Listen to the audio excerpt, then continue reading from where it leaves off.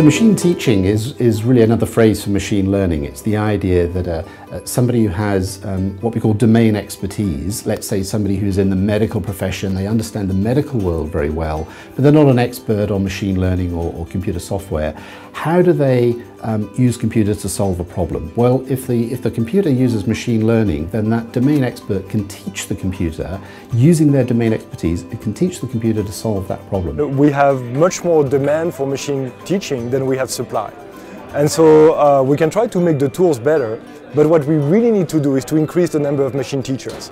And what this technology is about democratizing machine teaching so that anyone can do it. So the really exciting thing about the field of machine learning right now is that we're starting to take the first steps towards building truly intelligent machines.